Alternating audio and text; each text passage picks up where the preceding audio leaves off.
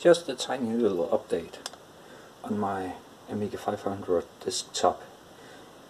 The Raspberry Pi RGB-to-HDMI.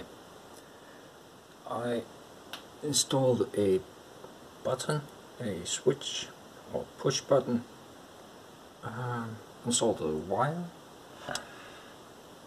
and it's installed. So yeah, it's taking shape. Next, I have to address the hard drive coolers. They are loud, and I have to hook up these two diodes, the LEDs. Else, not much to say about it. Yeah, it's a nice little machine. 1 megabyte of chip RAM, an IDE fast RAM adapter. It's that little grayish, no, what is it? Brownish PCB with the processor on top and IDE ribbon cable.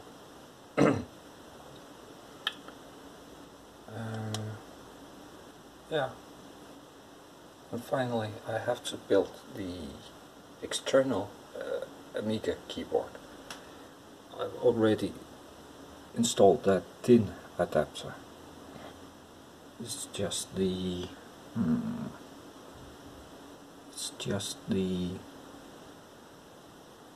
keyboard wires that have been extended. It's right down there, the white one. So basically, HDMI, USB keyboard,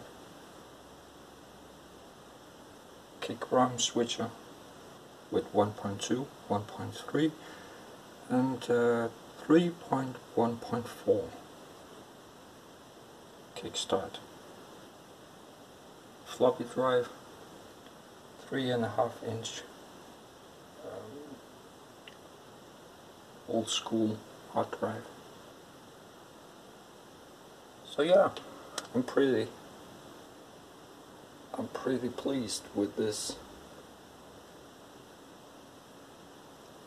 The power supply, it has to be changed at some point, but it's a